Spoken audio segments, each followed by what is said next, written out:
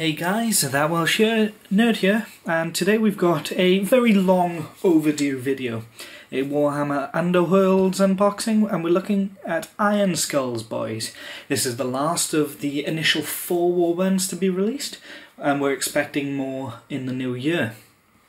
Now, so we're just going to open this up, and similar to the Skeletons box, you've got a plastic packet inside an empty box. So, the first thing you'll see are sprues. And the Ironskull Boys, the Oryx, the Orcs, they're very bulky, brutish models and sculpted bases again. This is supposed to follow along the easy to build lines. It's a green solid plastic, same plastic as a normal Games Workshop miniature, just dyed green. But the detail is all there for what are essentially board game pieces. It's there, they look like they would go together very easily. And we've also got the second one here. I think that'll be the leader there with his cape. Again though, the detail going into these, I really can't knock it. There's even little scratches on the axe there, as you can see. Got a little instruction book. And then 2 decks here, if I can get them out. So we'll have one deck here which will include fighters, etc. As well as just some power cards. And then another set of power cards and objectives will probably be in this deck as well. So we can see the kind of upgrade for Bone Cutter is Brutal Swing, so it targets the adjacent square. You're rolling 3 dice looking for swords and it does 2 damage on successful attack, but it also hits every enemy fighter. As for the Oryx, they look like they're going to be incredibly durable guys. This is Basher. He's one of your typical lower level orcs. He's got a movement of 3, not the fastest, not the slowest. He's rolling 1 defense dice, looking for shields. This is exactly the same as in the Stormcasts. And he's also got 4 hit points, which is just as durable as the Stormcast, I do believe.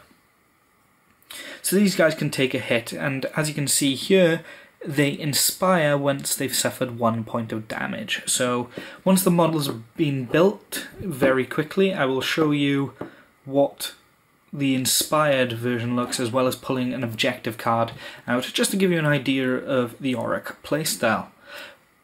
So after a quick jump cut, these guys will be built, and I'll get back to you very quick. And here we've got the fully built Ironskulls Boys. Now these guys went together incredibly easy. It took about 15 minutes.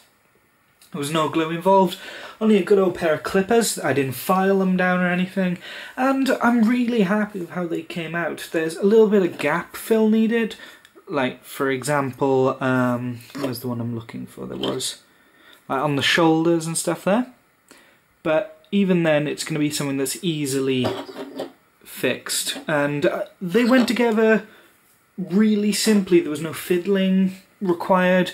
They clipped together, and what I thought was incredibly clever, they used different parts to hold different pieces in place. For example, when you put the body onto Basher here, it feels slightly loose. However, when you slot this arm on, they have a hold there on the arm and grip it in place.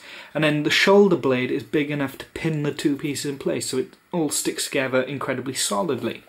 So, starting with Basher, let's just have a quick look over the models. You've seen them on the sprue, but this is what they look like built.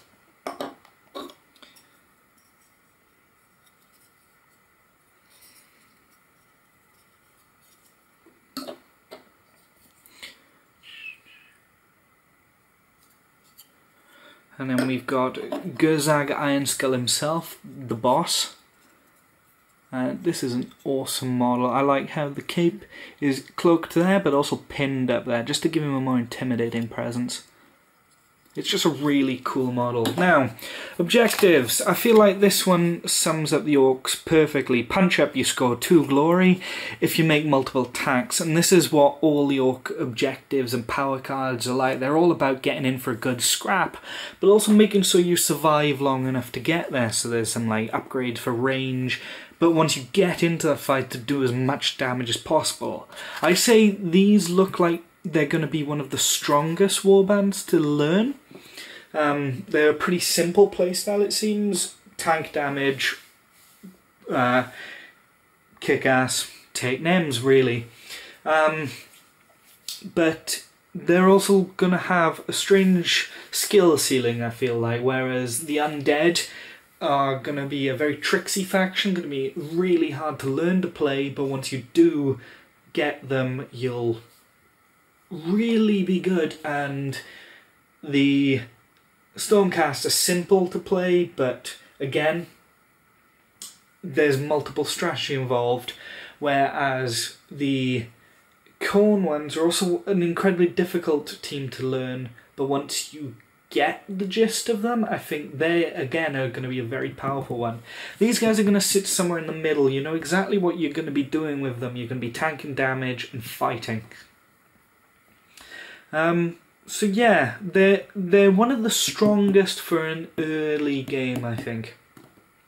So let's have a look at their fighter cards. We looked at the big boss himself here, which is Gerzag Ironskull. Now he's got boss choppers, which have a range of 1, so adjacent. They roll 2 dice looking for hammers, so that's the most common attack attribute on the dice, and they deal 3 damage on every successful attack action. He also has a movement of 3, he has a defense die of 1 looking for shields, and he has 5 hit points, which is the most hit points of any standard leader or character in Shadespire so far. Now once he takes 1 point of damage, or has suffered any damage, he gets inspired, and this flips him to this. Whoops. Now, boss choppers, they have no different stats, but they have gained a new ability. You can reroll 1 dice when this fighter makes this attack action, which is huge in this game, being successes literally come down to 1 dice. Whereas everything else has stayed the same, so and that's something else I've noticed across the rest of the fighter cards. They tend to gain an ability as opposed to powering up. Which, again, it's an interesting change. But yeah, that has been my unboxing and model review of the Ironskulls Boys. If you liked it, please leave a like and comment down below your thoughts. Share this video around to other Shadespire players so they can see what the orcs are all about. This has been That Welsh Nerd. I hope you enjoyed the video, and I will see you in the next one.